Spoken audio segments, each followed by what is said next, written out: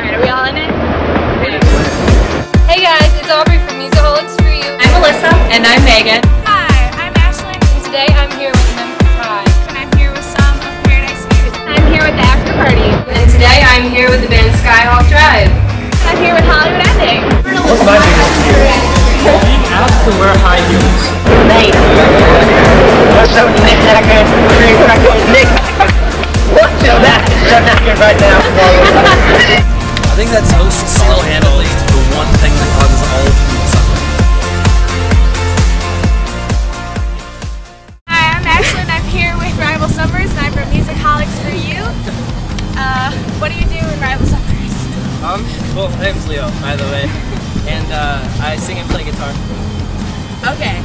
What made you go with the artist name Rival Summers instead of My own name. yeah? Well, I just figured that, like I've always wanted to be in a band, and I started Rival Summers, not the Rival Summers, just Rival Summers, just to clear that up.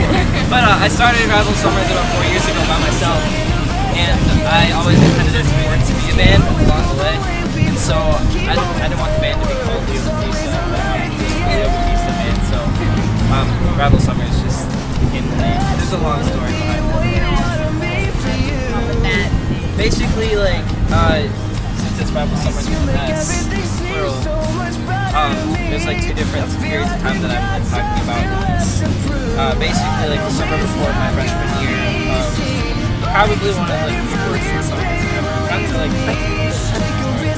but like, both of my parents were in the hospital like all throughout the summer, really starting from the day after I graduated 8th grade until like maybe a couple months into my freshman year.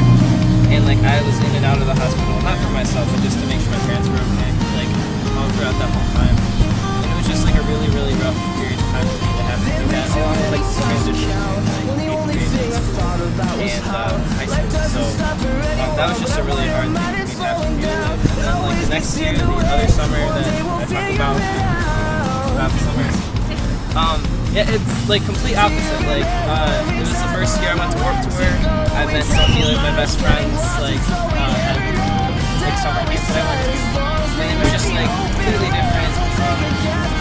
But basically, like the story, or I guess like the theme of like the story, I guess, is just like no matter how hard things are, it'll always just end up being better.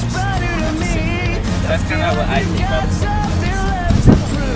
You didn't know it had this song. I thought it was like your ultimate. I didn't like rip off the rock or something. It happened. Oh, it's okay, they're totally fine. Woo! Yeah, that's exciting. Alright, what was your favorite song?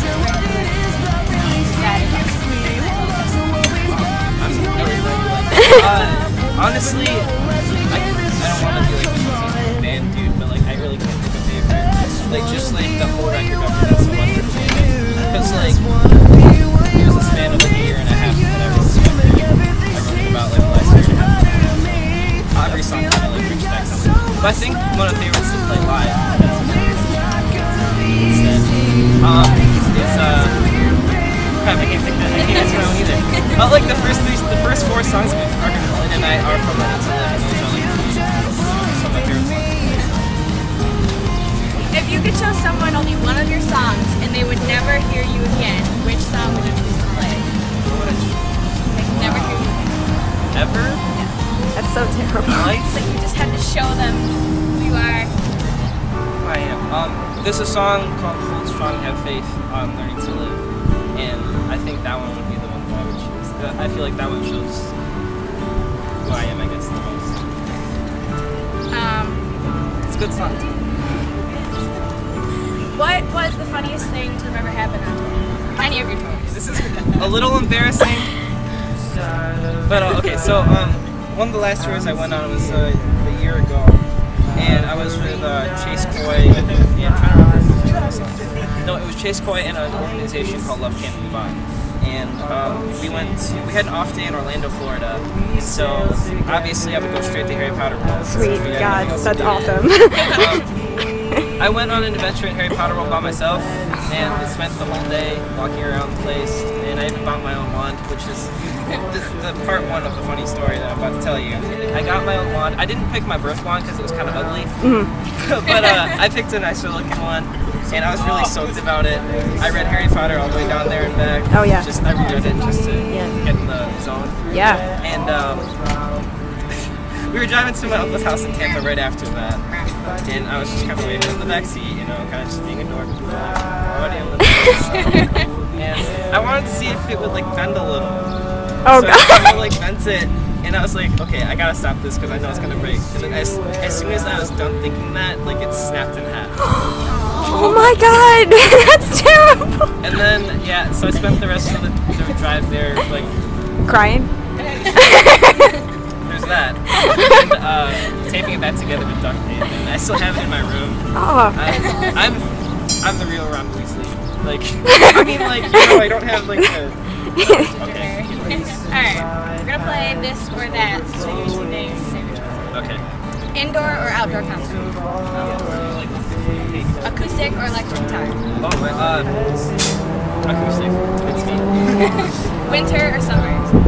Summer. How about guitar or ukulele? Guitar. I love ukulele, but I play guitar a lot. Okay. Soda or pop? I just say what it is. So like Coke, Sprite. Okay. Pop, probably pop. Alright, we asked all the other bands today about their take. What about Justin Bieber or One Direction? One Direction. Finally, You're everyone getting else us said in Justin Bieber. Yeah, that's They're great. losers. 5 of them are British. They are losers.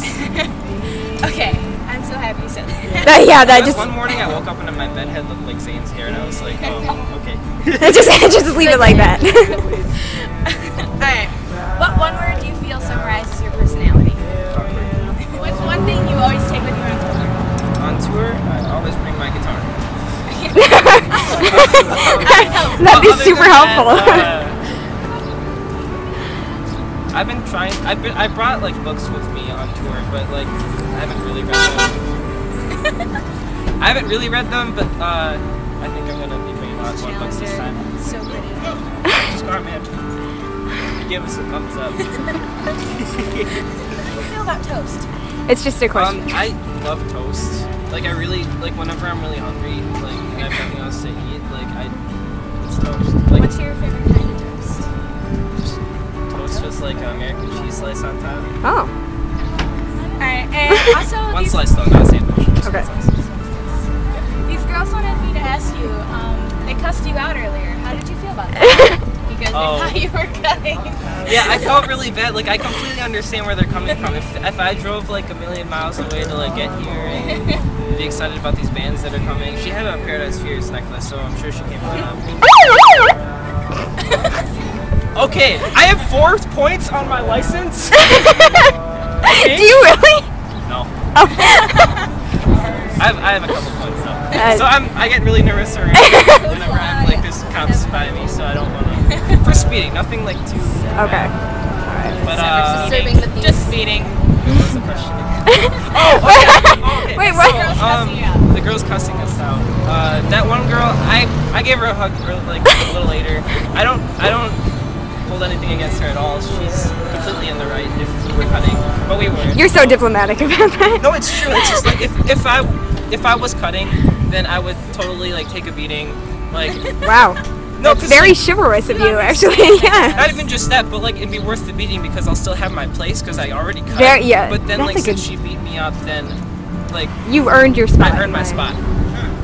But so whatever. I would have just like sat there and took it. But since we're in a band and not cutting, You're good. we're good. Alright, so I'm Ashlen from Musicholics4U, and this has been a fun interview with Carnival Summers. I'm wide awake and you're still probably sleeping and dreaming.